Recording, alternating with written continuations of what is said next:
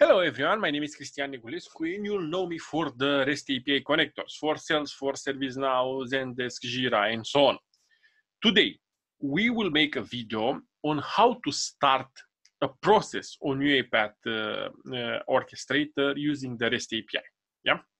So how to start a process using a REST API command from another software. So I have two processes. I have a simple process, which is just a message box, and this process is called MSGS from simple.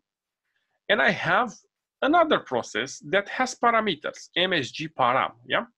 So I have two parameters, param1 and param2, which are direction input.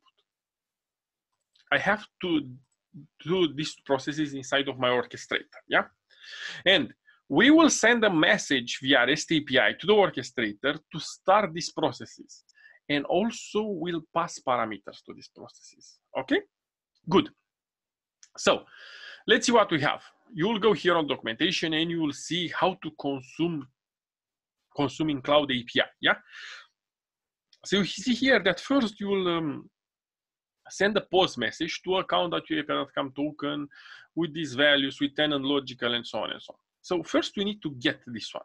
So to be able to get this one, you will go on the UiPath platform and you'll get your value, user key, account, and so on. To be able to get your values, you go here and you click API access. And this brings up the window where you will get all your values.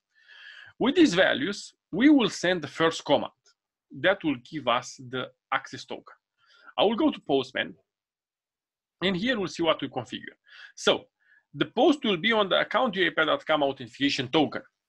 Then you'll have the content type will be application JSON, and the tenant in my case is fantastic.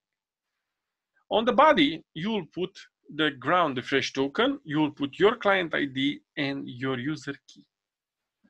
I will run now my command.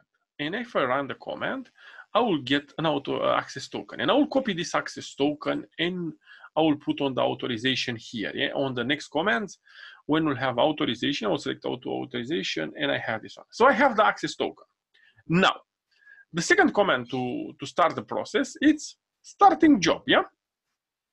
So you have platform at uipath.com server start jobs, yeah? And you have to provide him the release key and the strategy and the input arguments, if you have input arguments. First, we will start a simple process, yeah? To be able to start the simple process, I will do this. This is the complex process, and this is my simple process. So on my simple process, I have the headers. JSON and fantastic. Be careful with these headers. So here is very important. All the API calls will contain, so the code will be orchestrator URL account, tenant account, logical name, authorization, beer token, and UiPath tenant, and so on. So this will be always on all the comments that you send, okay?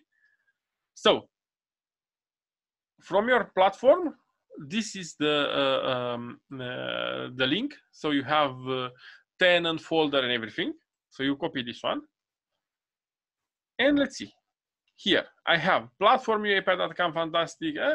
Start job, perfect. I have content. I have XUiPath tenant.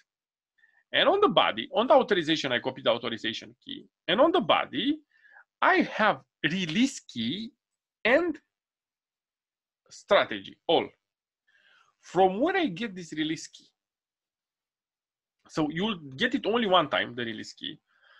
And you will go here. You will send a message. You will send a command to the server, which will be get. Again, with all the link, with releases, and you put a filter, and you say filter with process name. My first process is message simple, yeah? So if I will send this with message simple, the system will return me the key, and this is the key. You get this key and you go further, yeah? So you copy this key, you put the key on your message, and now when you send a comment, it's the same one.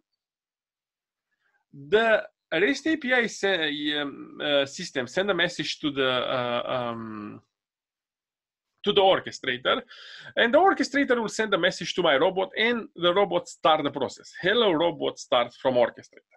Good. Now, let's send start a robot with the parameters. So the same thing, the headers, the authorization, the same link, but now on the body, I will use these input arguments, yeah? And it's param1 and param2. Remember that I defined these arguments inside of my process, yeah, param1 and param2. So if I will send it now, the REST API will send a command to the orchestrator. The orchestrator will receive the command with these two parameters. And then the process will start with these two parameters. You'll see hello with parameters. P1, parameter 1 is test data one, and P2 is value for second. Okay? So remember, follow me on the YouTube, and you'll find a lot of interesting moving on how to work with Salesforce, ServiceNow, NetSuite, Zendesk, Freshdesk, and so on.